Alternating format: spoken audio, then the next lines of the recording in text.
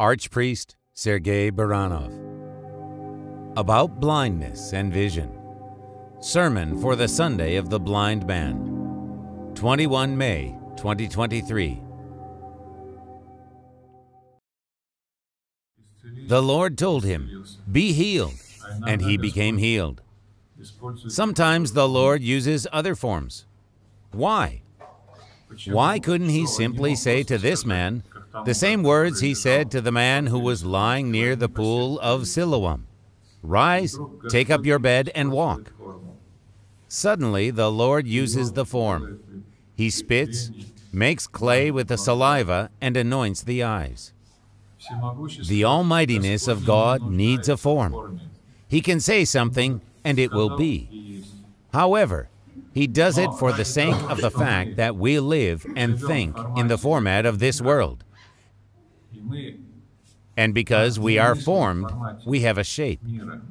Every one of us has a form.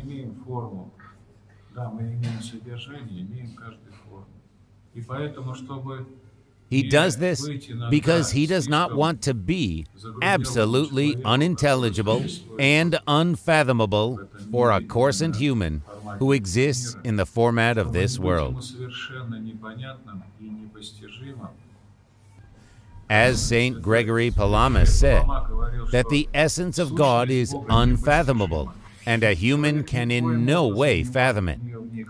We cannot understand what God is, what He is like, and we can either determine or perceive Him.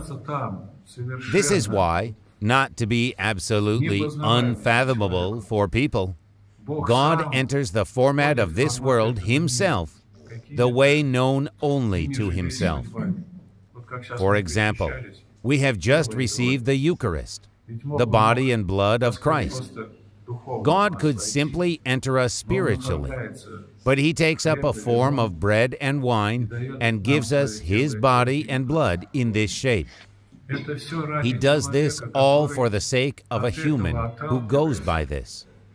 Of course, a venerable person, such as Saint Simeon, the new theologian, who has attained the state of contemplation and who goes beyond the format of this world, he perceives God without a shape. He experiences Him in a different way. But this different way is unfathomable for us. We cannot understand the measure of St. Paul the Apostle, who says, "I was in the heavens and I saw it, but I cannot describe all this to you, as I will have to give you earthly examples. But what I saw was not of earth."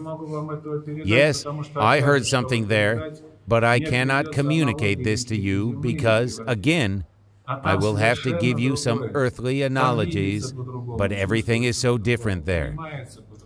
You can see and feel and understand everything in a different way there.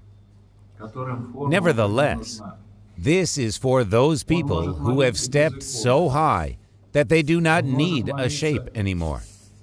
They can pray without icons. They can pray the way, as the Lord says to the Samaritan woman. The times will come when you will pray in the Spirit, and not in Jerusalem or on that Mount of Gerizim. You will not need a form anymore, but we are too formed, too fleshy, too earthy.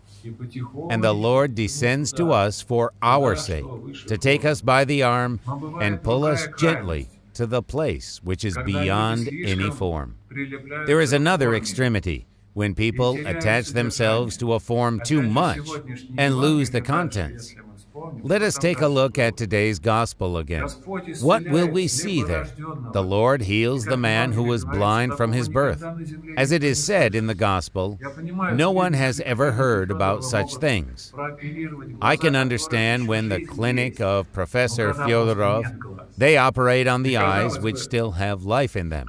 But what if there has never been vision at all? It seems one should only be amazed at this event and be in awe. But we see the Old Testament Pharisees and lawyers who attach themselves so much to the form that they have lost the contents, the essence itself. They say, "It's Saturday. No one should heal on Saturdays." "O Lord, you should have forgotten what day it is, witnessing such an extraordinary event.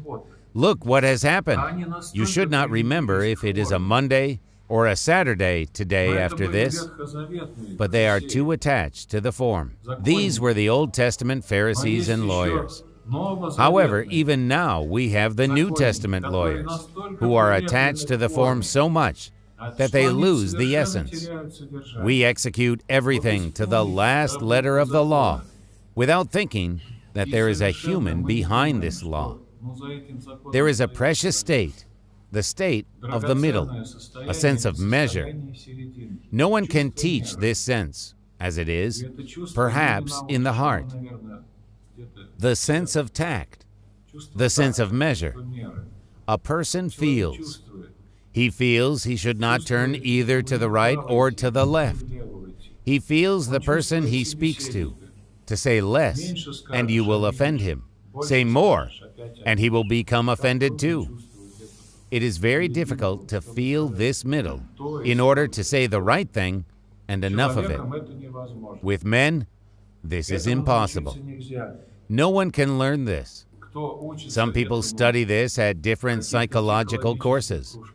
They might learn something there. However, this won't be perfect. This is because they cannot understand that all this does not come from our head, but it comes from our heart. It comes from God. This is why you should not go to psychological courses where they teach you how to make the better of your opponent.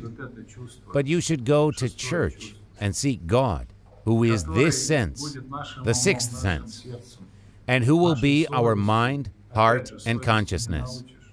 Again, no one can teach you consciousness. If there is no consciousness, where will you take it from? O Lord, enlighten us with your Holy Spirit, so we become a little more sober.